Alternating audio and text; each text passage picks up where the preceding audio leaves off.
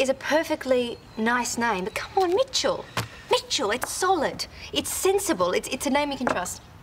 Sounds like an ad for insurance. It's a name you can spell. People can spell Rebecca. She's right. It did take me a while. I still have trouble. Is it one C or two? You know why people can't spell Rebecca? Because it's a one of a kind. It's a one-off. It's in a class of its own. Do you know how many Mitchells there are in Australia? Over 20,000. You just made that up. Point is, it's a very common name.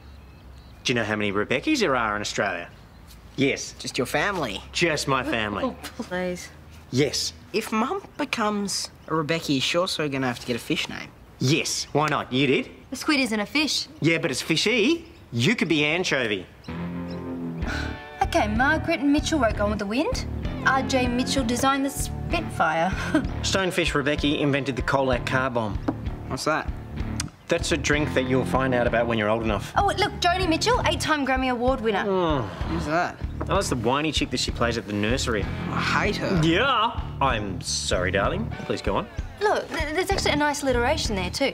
Callum Mitchell. It flows. That's not alliteration. Yes, it is. No, it's not. Alliteration is with the first letter of each name. So it'd be Callum Kitchell, and you'd be Sonia Sitchell.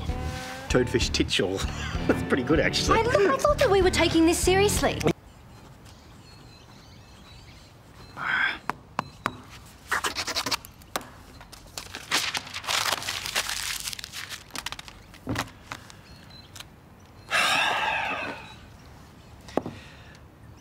Jared Mitchell. Toadie Mitchell. Toadfish Mitchell. I'm Jared Mitchell. There are over 100 Jared Mitchells spelt the same way as you on Facebook. Wow, how's that, eh? Yeah, but there's only 29 Callum Mitchells. Way less than Jones. Score. Nice one. Yeah. There aren't any Callum Rebeccas, though. I'd be the only one. But you like Mitchell, though, don't you? Yeah. Yeah? Yeah. Yeah, of course, yeah. Plus it means I get to create a new Facebook profile and hide from all those people that I can't stand. It's like 5 minutes. Yeah, if I'm lucky. Okay, time for another family meeting. We just had one. Yeah, we're having another one. Well, I'm in the middle of a battle. Yeah, look, you're doing Facebook. Well, I'm multitasking. Yeah, well, it won't take a minute. What's up? Look, I've been thinking about the whole name thing, and I've come to a final decision. We are all going to be Rebeccas. I recently broke up with the first person I ever loved and no one seems to care. One of my best friends acts like it never even happened. All she ever talks about is her work stuff, her ex, her problems, and what I can do for her. I feel like all I do is run around after my friend, but she still can't see that I need help. What should I do? From Fed Up Erinsborough.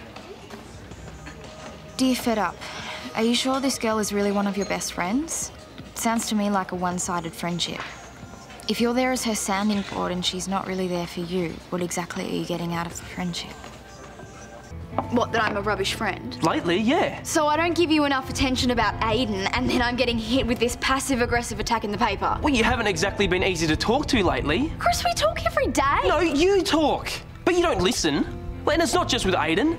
I mean, you get me to do this Dear Sally thing like it's nothing. We don't even have to pay me, even though you earn twice as much as what I do. So this is about money now, isn't it? No, this is about you doing something for someone else for a change.